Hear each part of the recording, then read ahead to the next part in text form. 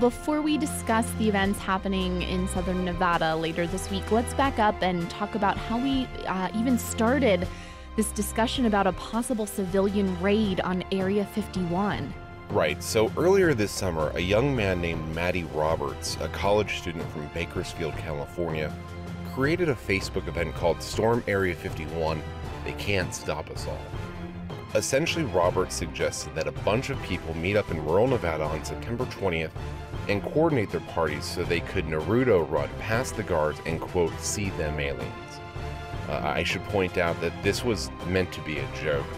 First of all, a Naruto run is a reference to a popular anime in which a person runs very fast with their torso leaning forward and their arms behind their back. Also, in interviews, Roberts admits to having created the event out of boredom for laughs.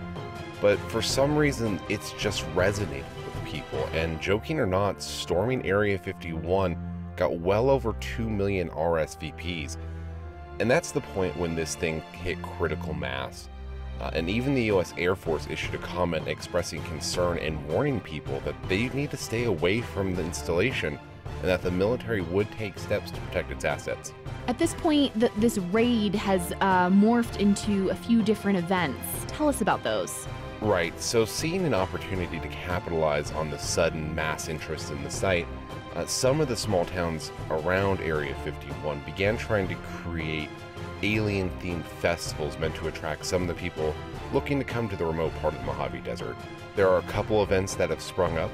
One has been billed as the Area 51 Base Camp in Hiko. That's about 30 miles east of Rachel.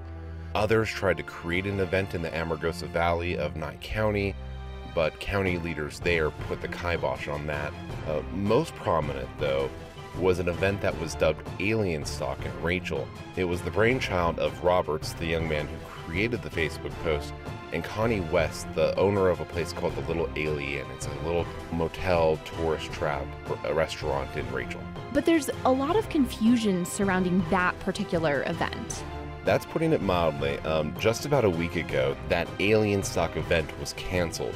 In a post on Facebook, Roberts cited concerns over the logistics associated with trying to conjure up a festival out of thin air, and actually warned people against visiting Rachel itself. Instead, he's since announced a one-night-only Area 51 themed party. The town's own website is even warning people not to come. They're saying that there's no food, no shelter, no internet, and they're even going as far as to say that they're worried about riots when people show up expecting a music festival but end up getting nothing.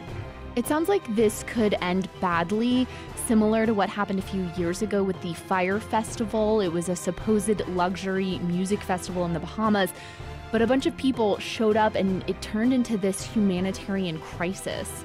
You know, that's what a lot of people are already comparing this to, mainly because this is in a really rural area. Rachel has a population of just over 50 people according to the last census, and Lincoln County itself only has a little over 5,300 people, so these aren't the major metropolitan areas of the state with infrastructure meant to support large crowds. Also, it's not like there's a grocery store or gas station, let alone a hospital anywhere near the site. So if people head out there, in many ways they're going to be on their own. So if they're not prepared, this could end badly. Also, where are they going to stay? Where are people going to use the bathroom? Where will they get water? All of these things are still in question. There's also some pretty major security concerns. Lincoln County has declared an emergency to prepare for all of this, but no one knows for sure how many people are actually going to show up.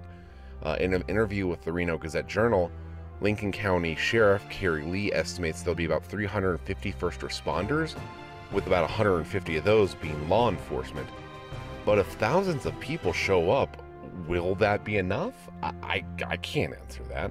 All right, we'll have to leave it there. Paul, thank you so much for joining me. Thanks, Michelle.